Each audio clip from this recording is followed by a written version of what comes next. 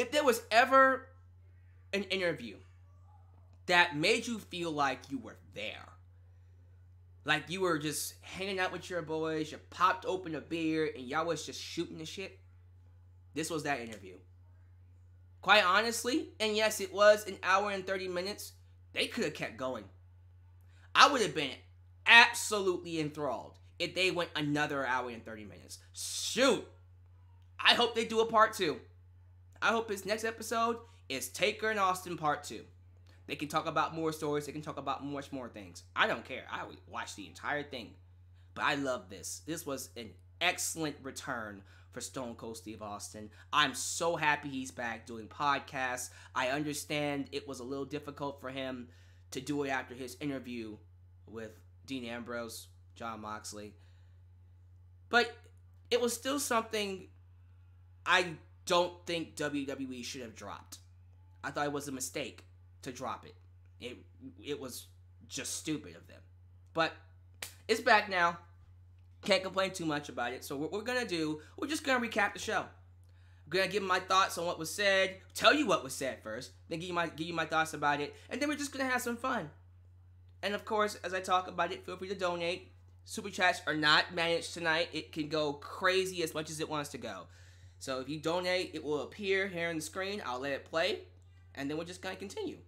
So what I thought was really cool was the explanation of why the show was called Broken Skull Sessions. Austin reveals that he got the name from the fact that he broke his skull. Broke his head to get to the top in WWE.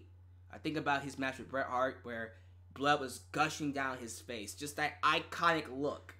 Him being dropped on his head by Owen Hart by accident, but still. Like, he had a ton of head injuries. He literally had to break his skull to get to the top. So it makes sense. Broken skull.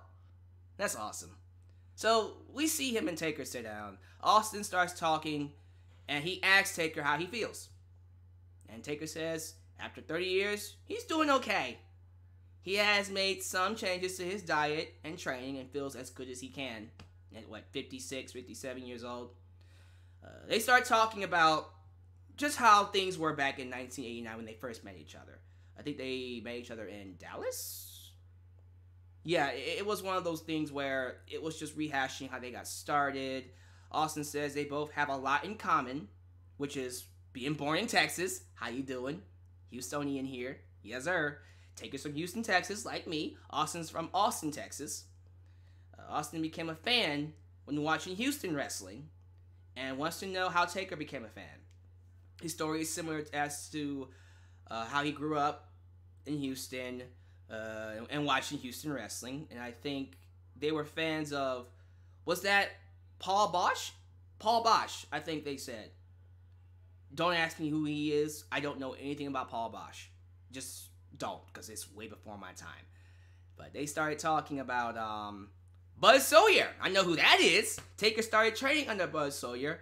Puts him over that he was a heck of a trainer and a shooter, but not the greatest human being. Oh no. That seems to be like how... That seems to be the typical wrestling trainer back in the day. Yeah, that seems about right, honestly. Taker started training with him with a few other guys at Buzz's house. They went to his house for the first time, and Buzz was standing naked at his door. So he was just a kind of a nasty, out of his mind kind of guy, which, again, is very typical in wrestling. Just saying. But he trained them. For the first few months, there really wasn't anything going on. Taker didn't really learn much with this guy, which says a lot. But he was athletic, and people knew.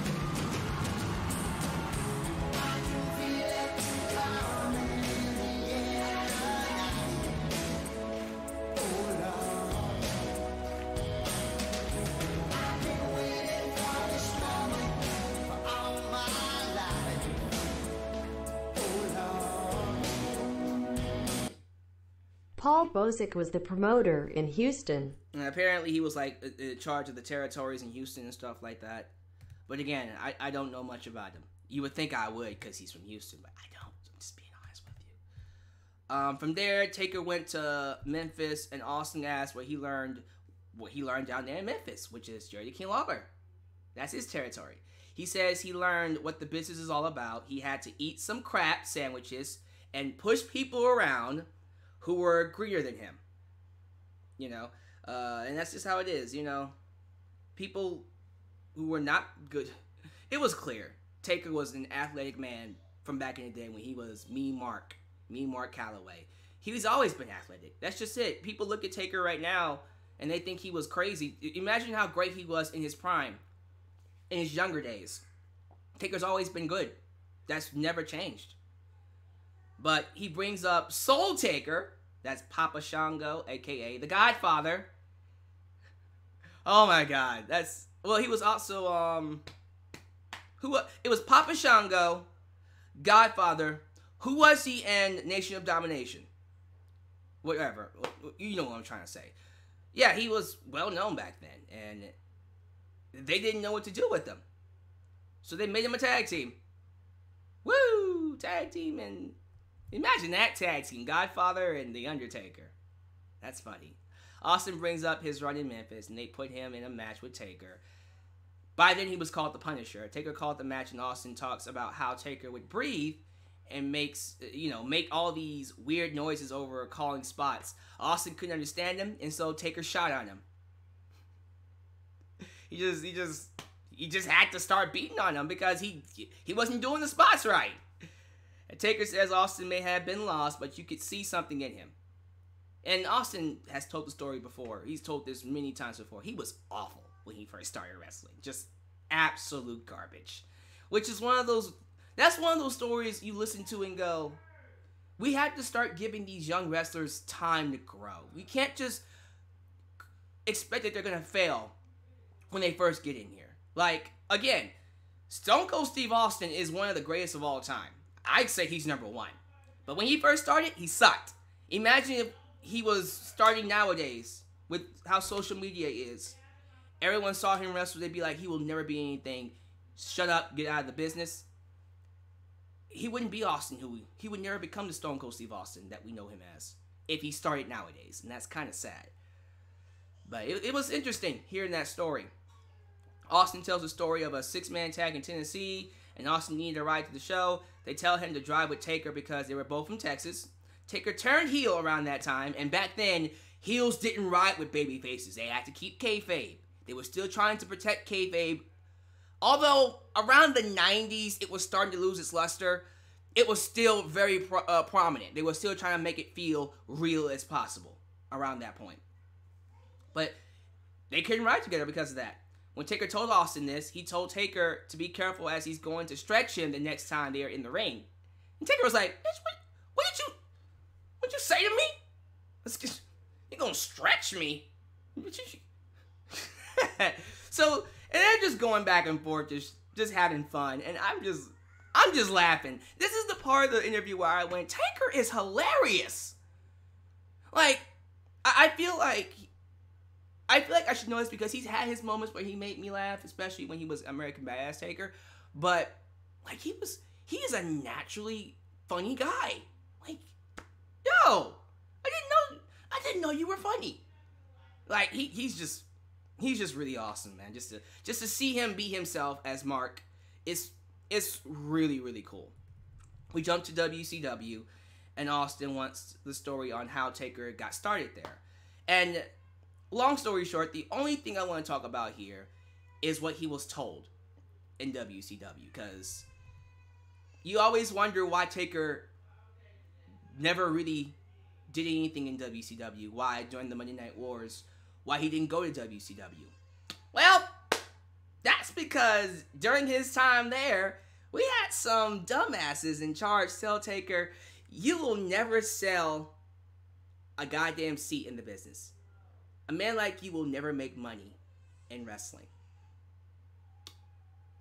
This was Ole Anderson, I believe, if I'm not mistaken. I think I have notes on who said that. What was it, Ole Anderson? Yeah, Ole Anderson told him that nobody will ever pay to see him wrestle. Like, holy crap! As you can imagine, that was like a dagger to his heart. And he was like, okay, well, I'm done with WCW. Screw you. I wouldn't ever go back to WCW after that.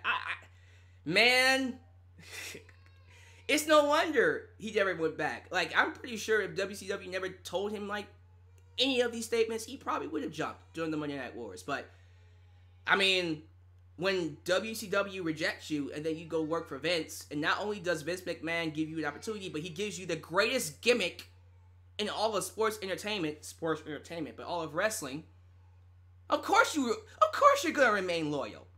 You kind of get why Taker is always doing Vince favors now. Because it's like, if Vince wasn't around, we wouldn't be here. Everything we have when it comes to The Undertaker, I gotta be honest, we owe to Vince McMahon. We owe it all to Vince McMahon. So, speaking of Vince McMahon, we gotta get to this story. Taker was going to have a meeting at Vince's house, and the night before Heyman convinced him to go to the China Club, Paul had a small sports car, and when Taker sat down, he tore a hole in his back pants. So, he had a hole in his back pants. Hilarious, huh? Probably not as funny to Taker, but hilarious. Hole in the pants. Heyman said, don't worry about it. We'll get some girls...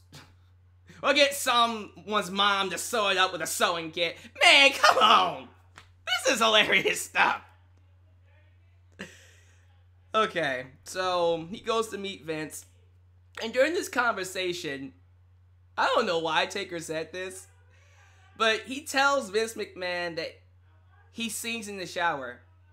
He let it slip that he can sing in the shower, and I went, oh no. You don't want to tell Vince McMahon. No. But he immediately knew it was a mistake. He was like, oh fuck, I'm done. Because now he's going to get this stupid ass gimmick where he's singing in the shower. That sounds exactly like something Vince would do. Come on. Around that time, he would have done that. Don't think he wouldn't have. But he didn't. Vince just told them we had nothing for you. But eventually they did. Because guess what? They called him up on the phone. And I love this story. Vince called Taker on the phone and said, is this the Undertaker? Again, he wasn't Taker yet. He was still Mark Calloway. He's all like, who the fuck is the Undertaker? Oh, that's me. Yeah.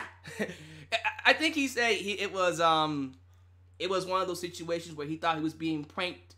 It was someone trying to get him. But then he was all like, it's not Eggman. By the way, I skipped that story. Rewind real quick. So before we got to Vince McMahon, he was watching, I don't know, like what period of time this was happening, but he was watching WWE TV around the time they were doing the egg angle, which would be revealed to be the gobbledygooker, by the way, but they were doing that whole angle for months. Who's coming out of the egg? And Taker thought it was going to be him. And he's all like, oh no, I'm going to be Eggman. He started making these jokes like Taker's gonna shave his head bald and manscape his body, and he's gonna be called Eggman. He's gonna be coming out of that egg looking like Mr. Clean.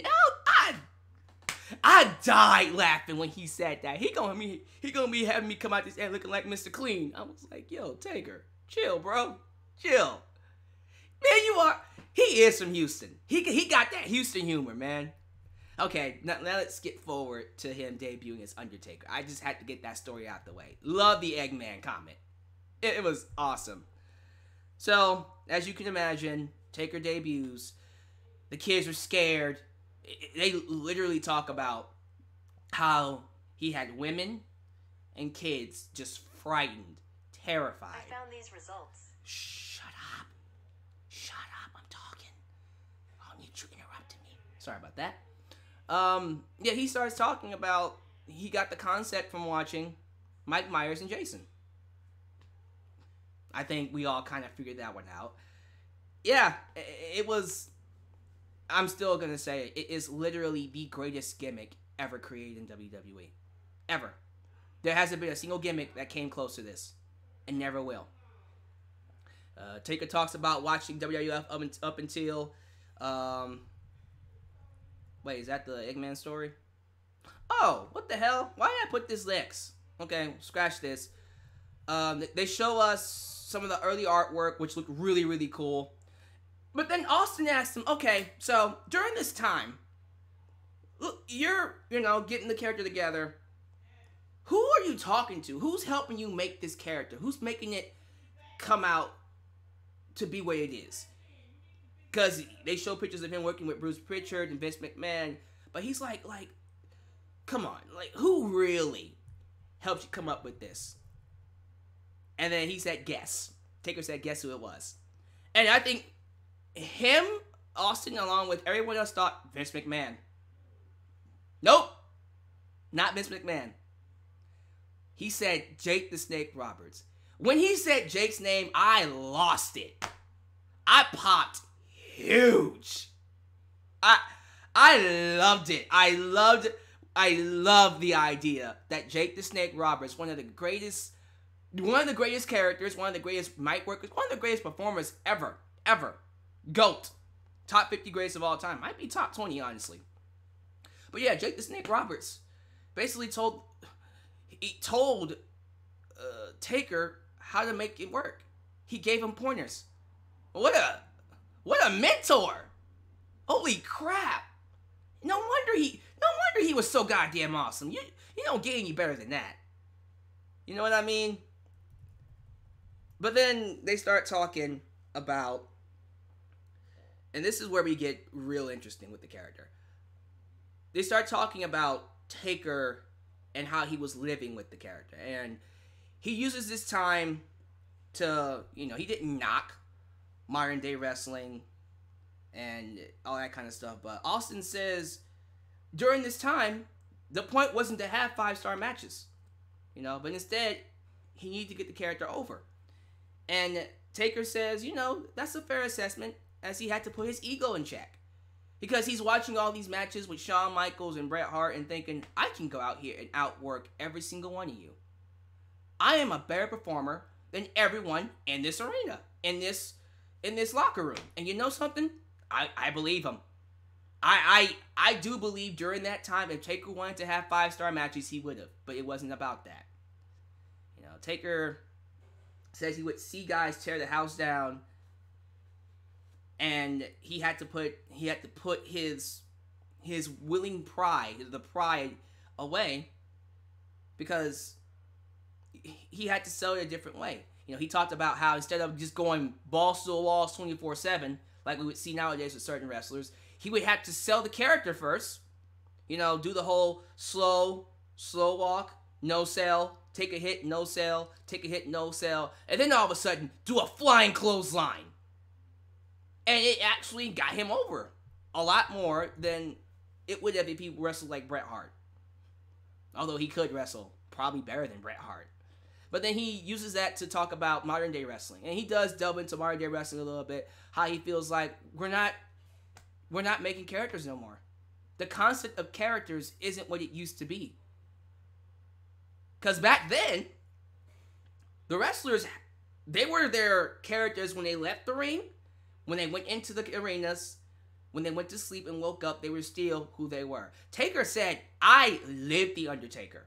I was Undertaker in the bar, at the grocery store, in my bed when I went to sleep. He lived the gimmick.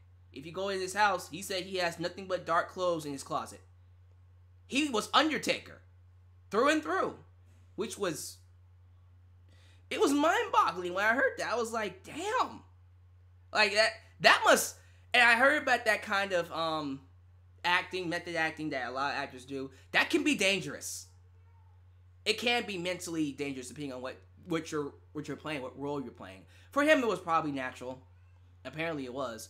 But he even said it was like second nature to him. It worked because he's a cool guy like that. Regardless, it was very interesting hearing that because it said a lot about who he was. He took this seriously. He took this thing like, if this doesn't work, I'm done. I'm going all in with this, and I'm so happy he did that. Austin talks about how often Taker has been able to change his gimmick and make it work. For a lot of guys, leaving that character would have, been career suicide. And he talks about how he went from the transition from, classic Undertaker, the dead man, to the American Badass. And Taker said he needed he needed that character change. He doesn't think his Taker character would have lasted all the way through the Attitude Era if he didn't make that character change. Because he felt handcuffed. He said he felt handcuffed by the character, and that is why he came back with the American Badass. This was like around 2000. Judgment Day 2000. Yes, it was. I remember that. I was there. Not there in the arena, but I was watching the pay-per-view. Anyways, it also gave him the ability to bring the Dead Man character back years later and mold everything together, like a fusion of all the characters. Because we got Classic Taker, we have Ministry of Darkness Taker, which he doesn't talk about too much. Kind of wish he would. That alone could be another 30 minutes, but he skipped over that one. I don't think he liked it. But you had Big Evil, which was the heel version of sorry, wrong one. I was going to say Dead Man Walking. You done it now. American Badass, that's what I meant to say. And then eventually we'll get to modern day Undertaker, which is like a fusion of all the characters. Again, he was adapting with the times.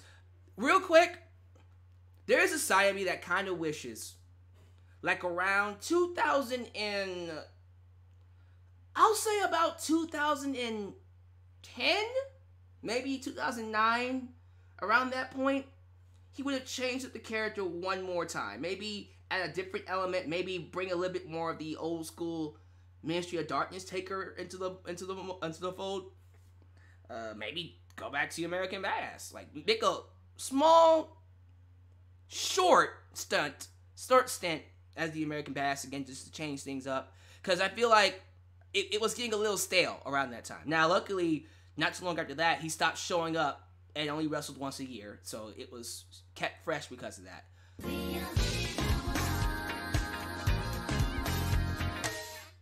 WWE acts like Biker Taker never existed. I don't even know why. I loved Undertaker as the American Badass. That is one of the most underrated gimmicks ever. It is. People don't talk about it enough. It was awesome. Some of his best matches was as American Badass Undertaker. Okay, so we talk about when he actually debuted as the American Badass. Taker says it was nerve-wracking, as he had been gone for nearly a year. He was not only coming back, but he was in a completely different gimmick. If it doesn't work, he's screwed, and it worked. We start talking about his injuries now, and goodness gracious, Taker has a long list of injuries, from leg injuries to tearing his pec, to concussions, to groin injuries. The list is just filled up of all kinds of stuff. And then they talk about, well, they do mention his love of Jack, by the way. A shot of Jack whiskey, which, that's very nice. He's very competitive. I think they told the story, I'm not going to talk too much about it, but they tell a story of someone challenging him to a drinking contest, and he just drunk him under the table. And I'm going to let you guys go watch that part. Austin brings up the famous picture from back on the bus, and Taker says it's famous because of, I think they're just talking about their time in the past with Hall and Nash and all that kind of stuff. That's not important, but this is when Austin does ask Taker, why did you never go to WCW? How come during the Monday Night Wars, when you could have jumped, why didn't you jump? And that's when Taker mentioned, because I remember what WCW told me. They told me I would never draw a dime. Why would I ever go back to them? Why would I ever go back to them and leave the guy that gave me the opportunity to get over and become someone important? Now, he does mention how he hated the fact that WCW was a better program than them. And Austin was talking about, I thought we were the better show. Taker was like, no, we weren't. Taker was like, no, we weren't. WCW had the better show. And he hated it, and it really ate him up inside because they were doing things that he wanted to do in WWF. Now, they eventually started doing that with the Attitude Era, but this was back in like 1996, where the oh goodness gracious, it was not even close with how good of a show WWF would eventually become. Like from 1994, I'll probably even say 1993 to about early 1996 was a horrible period for WWE, WWF. That was just a horrible time to be a fan of the company. Things got better at the tail end of 1996, and then really kicked up things in 1997. And then 1998, Attitude Era, and we're off with the races. He asked him about the curtain call. Taker said, I wasn't there. I knew nothing about that. Austin wants to know how close Taker was to Vince. Taker says they have a really good creative relationship. The character was Vince's vision. That's Vince's creation. But he gave him a lot of slack to do things. You know, Taker was able to take some leeway to work the character, which anytime you can get that kind of freedom, that's how you make stars. And I don't think Vince, well, I don't think he does nowadays, but maybe he does. It doesn't feel like he does that with a lot of the people nowadays. I feel like he's gotten more of a stranglehold on the roster, which is hard. And that's sad to hear. Taker mentions he never thought of himself as a locker room leader, but he has just been there so long that he just earned the respect of the locker room. He just naturally got respected.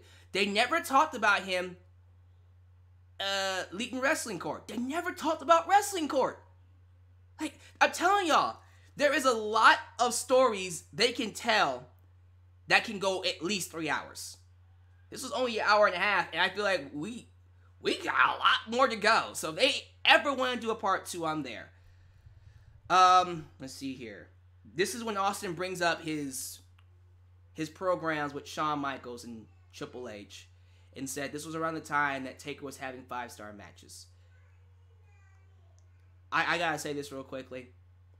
That entire series of matches with Shawn Michaels and Triple H, all the way up to Hell in a Cell and at WrestleMania 28, the end of an era Hell in a Cell match, that might go down as one of the greatest long-term storylines ever in WWE history. That 4-year period, which he calls a 4-year program, I don't think it was meant to be that. It just ended up being that. But it was a 4-year program. Everything about that was freaking amazing. I look back on that fondly. And I'm biased because I was at the WrestleMania where he fought Shawn Michaels at WrestleMania 25. Love that match. It is easily the best wrestling match for me at a WrestleMania. Still to this day, nothing has topped it. But it's really cool hearing them talk about it because...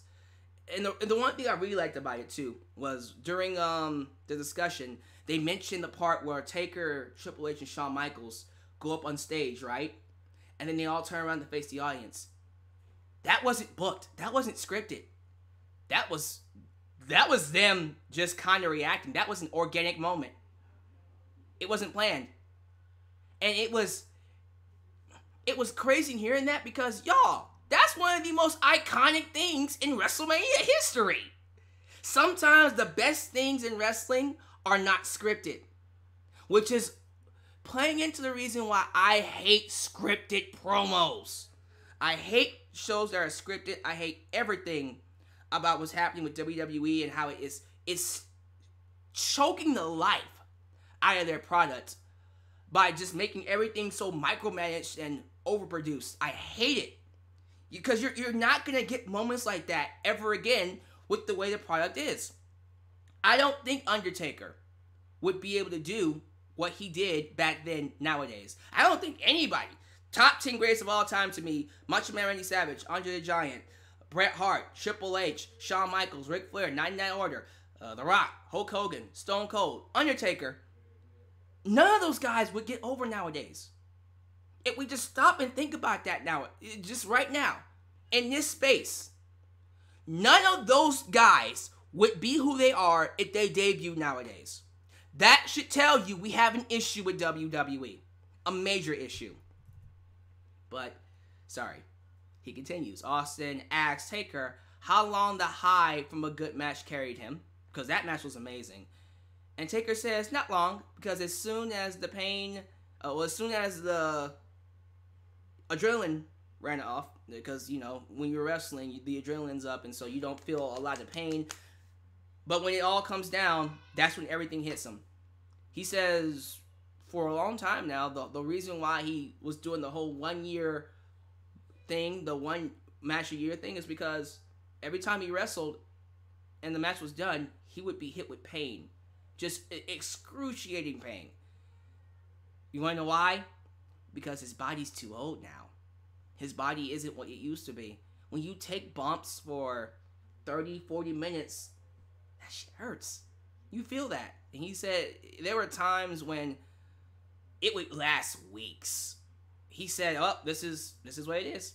I guess I'm gonna have to deal with this for the next few weeks." And Austin was like, "Dude, is it worth it?" And Taker said, "Yeah, it's worth it." I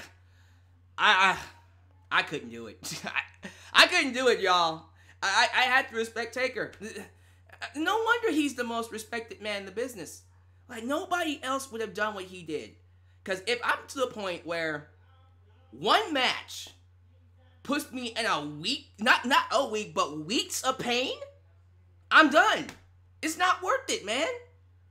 It ain't worth it no more. Not for me, but for him it was. And this was happening during the end of an era. Guys, that was 2012. That was 7 years ago. We still have a lot more matches to go, but let's see here. What's next? They show Taker putting his boots and gloves in the ring at WrestleMania 33. Oh, man. Here we go. This is when he gets kind of sad.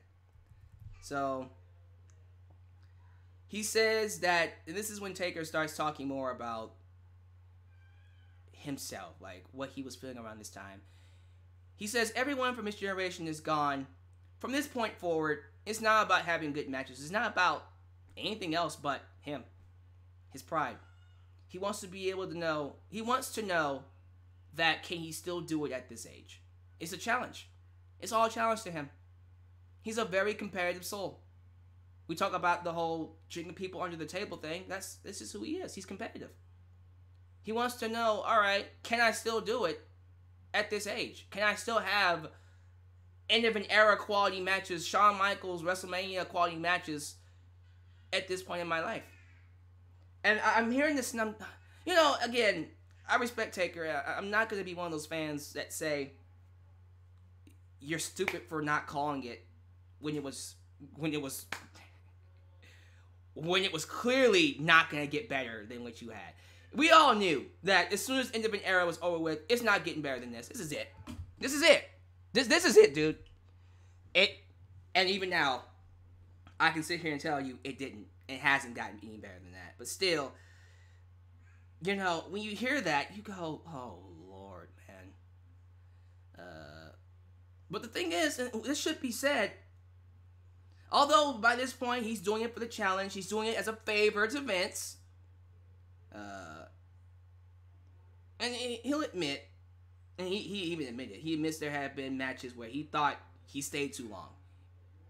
And I don't know if you guys have seen this promo, but he does mention the promo where, the interview, it wasn't a promo, it was like a promo, but it was an interview where he said, I would hate to be that wrestler that stayed too long and became a parody of himself. His demon is becoming a parody of himself. And y'all, man, like, when you reveal to the world that your demon is becoming a parody of yourself, like, that is his worst demon. That is the worst thing that could ever happen to him. And you see what he is now. Like, man, like, who wants to be the guy? Who wants to be that guy, that person to tell Taker you are a parody of yourself? After he revealed that that's the worst thing you could tell him. Man, that's sad. But after WrestleMania 33, after Roman Reigns beat him, he thought he was gone. That's why he put his boots and gloves in the center of the ring. But he was talked into coming back. By who? Vince McMahon. Jesus Christ, Vince. Austin brings up being done at WrestleMania. It was perfect. WrestleMania 19 with The Rock. He said it was perfect. And he admits he should have brought up the streak. That leads to talk of Here we go. This is when it gets real sad. They start talking about WrestleMania 30, where he lost a streak, got beaten by Brock Lesnar. Austin wants to know if that was a good time to walk away.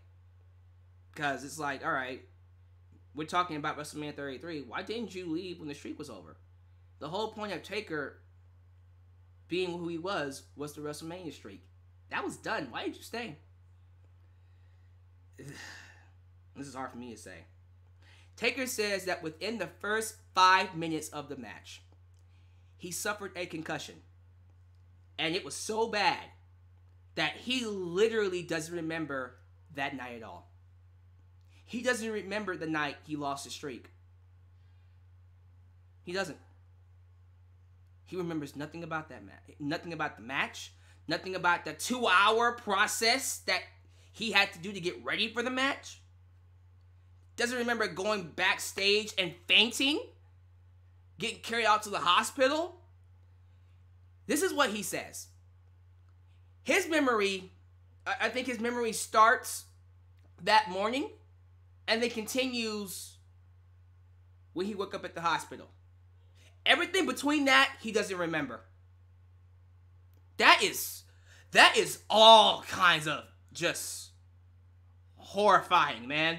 That's one of those stories you hear, you go, I never want to be a wrestler. I don't ever want to experience that. He couldn't remember his name. He couldn't remember his birthday. Didn't know where he was. What city he was in. It was bad, y'all. It was really bad. Like, that's... But he continues, you know, the only thing he remembered was his wife's first name, Michelle McCool. He had no clue about anything else. Taker says it was nothing Brock did, and that Brock also didn't know he was concussed. Brock didn't know. No one knew. He says, this is when we start getting a little sad. He says that match screwed up his confidence, which is weird to say. Most think after 25 years, you wouldn't get shook. But it happened. He got shook. I get shook too. That's when he started questioning, okay, should I continue to do this? I think it's time for me to walk away. He actually questioned himself, but he came back. And he said the reason he came back is because he refused to let that be his last match. He refuses to let his last match be a match he doesn't remember. I hear that. And while I sympathize with him, and let me tell y'all something. Like, I was there when he lost the streak. I remember how bad that match was. I'm not going to lie. I don't think it should have ended with that match either. I think a lot of us like to tell ourselves it should have ended when the streak ended. Should it really? Like, just honestly, God, think about this. If the career of the Undertaker ended with that horrible ass match, if it ended on that note, would we have been okay with it? Seriously. Would we as a fan base be able to live with ourselves if that was his last match? I don't know. Like, for me, no. Nah, bro. It wasn't it for me. That I don't like the fact that he continued to wrestle, but in a way, I'm kind of glad he did. Because he deserved to go out on a better note. That's just sad. Anyways, Austin brings up their match at SummerSlam 1998 in the Garden where he got concussed only 2 minutes into the match.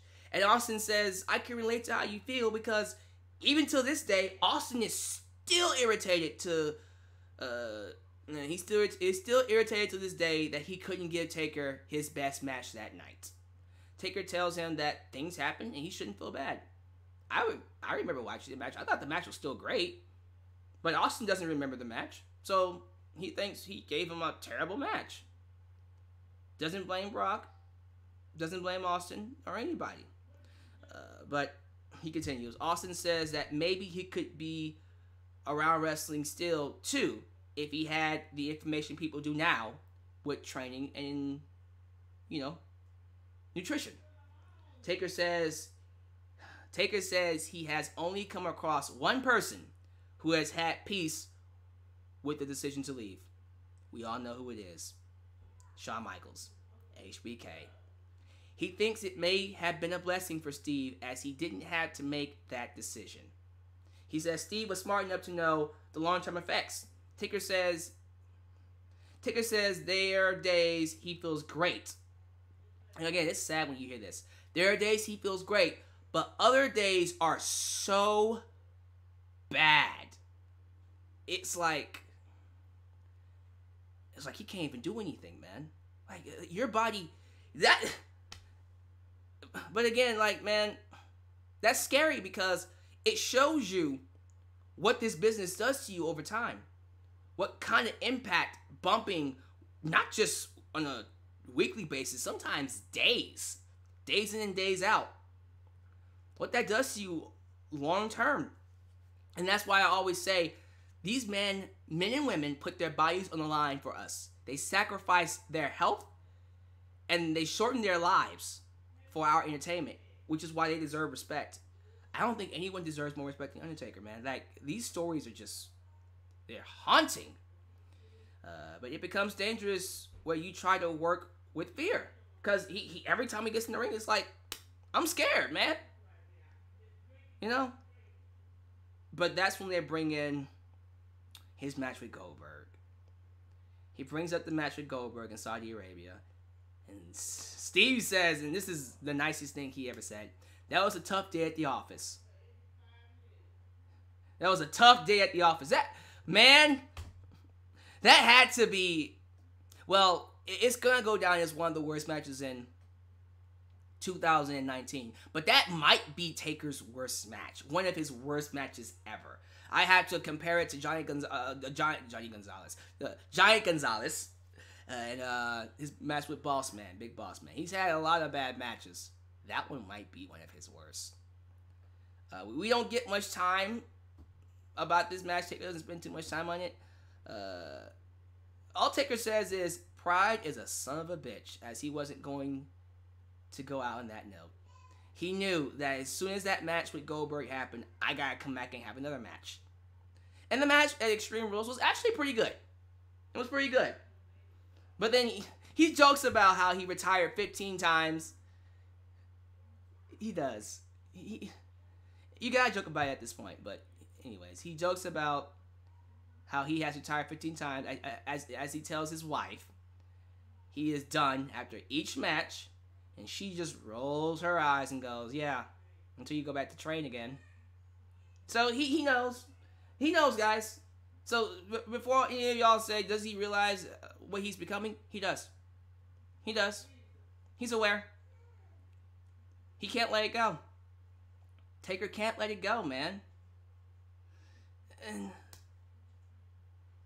that's when he says, if someone comes to him and says that it's time, it's time to cut it, it's time to stop, man, it better be someone like Steve Austin, Shawn Michaels, or Triple H who he respects.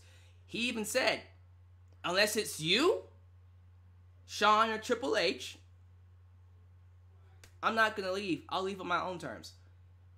He's not going to let just a random fan like me say, retire. He says, no, I'll retire on my own terms. The only people that can tell him to retire are Shawn Michaels, Undertaker, himself, Shawn Michaels, Stone Cold Steve Austin, and Triple H. And that's where you go, why would you give them that kind of a responsibility, though? Why would they ever want to tell Taker to retire? That's not right. I don't like that at all. No one wants the responsibility of telling the Undertaker to hang it up. No one wants that responsibility. Who wants that responsibility? But unfortunately, that's what's going to have to happen.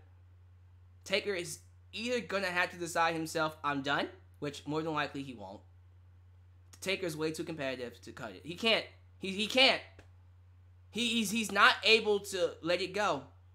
So it's either going to have to be Austin, Shawn, or Triple H to say, stop. But I don't know, man. And that's when they start telling stories about the plane ride from hell, all the times that Austin almost made Taker break character. The stuff with the Taker Rooney, one of my favorite all-time After Raw segments was that whole debacle with them trying to get Taker to do the Spinner Rooney. I love it. I watch it almost every single week. It's really, really great. One of my favorites. Austin apologized, and I think it was like because he did a match with Taker in 2001, Insurrection, where he almost ripped off his ear. So there was that. They talked about some kind of a. This was crazy. They were at a soccer stadium in Kuwait, and there were like 800 people. And because they had a crazy, crazy short, small crowd, they were just goofing around and doing stupid things. That story was great. We jumped to. I think that's when they wrap it up, right?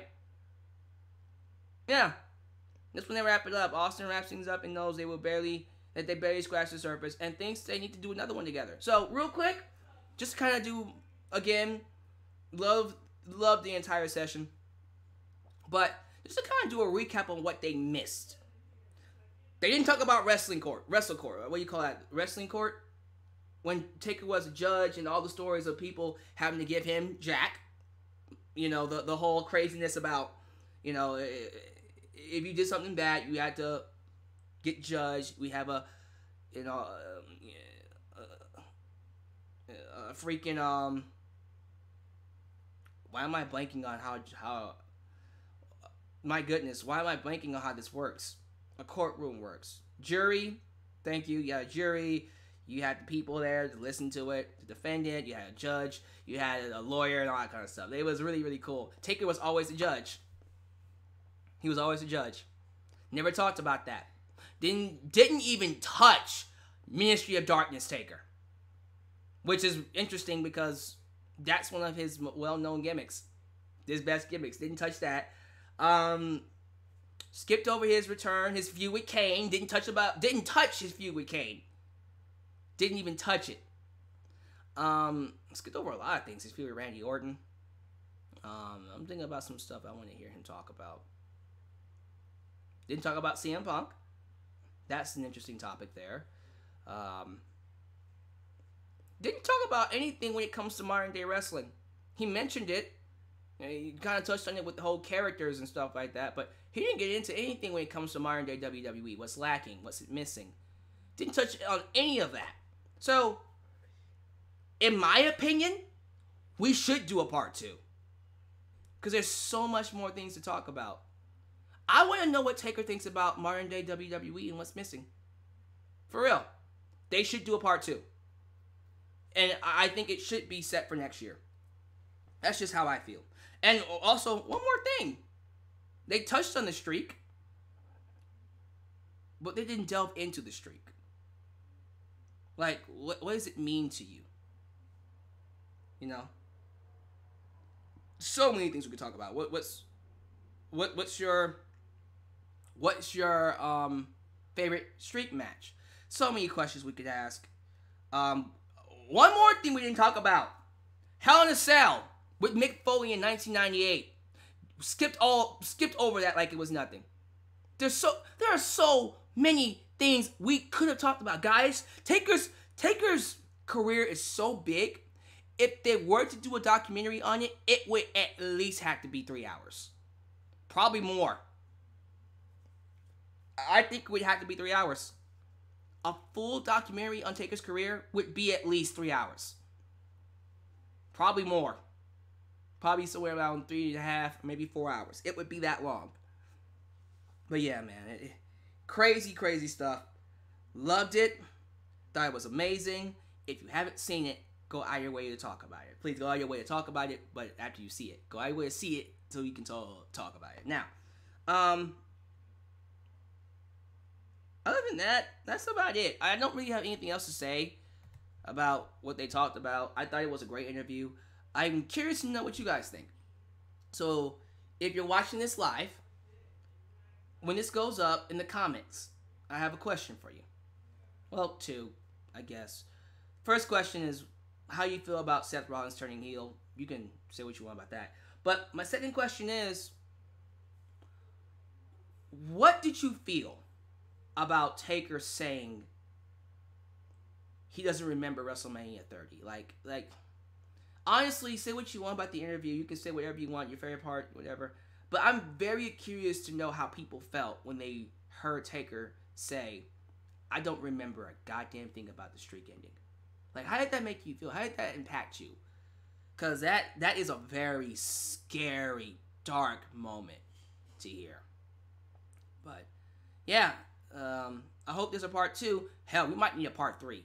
But I definitely hope there's a part 2. I can hear those guys talk all day. Alright, guys. I'm not going to keep you here too long. Thank you guys for watching. Thank you for the donations. I hope you guys enjoyed it. I'll catch you guys next time for more content. We're going to finish things off this week. Again, this is the last week of reviews. We got NXT and AEW coming up. And then SmackDown. And then once December hits, it's basically me getting the channel ready for the change. And January. And throughout the month of December, we got what fans want versus what corporate wants, NXT. We got how to make a babyface. We got that coming up. And we're going to do some other things too. Oh, end of the year awards. And then I do want to do one more podcast. And I might end the year with this, where I bring in Preston from Wrestling Paradise. And, you know, hopefully I can go live and we'll just do a Q&A or whatever. And we'll just have some fun. You know, it just feels like it will be the perfect closer. The perfect closure for Deluxe Man. You kind of can't. I don't think there would be a Deluxe Man if that guy didn't exist. Just saying. So, I think I just kind of gave you an outlook of what's to happen. If anything crazy happens within that time and I have to talk about it, I will. But until then, thank you guys for watching. Give me your thoughts about Taker's interview. I'll see you guys next time in Deluxe Man's World. I'm tired, so I'm going to get out of here. Peace.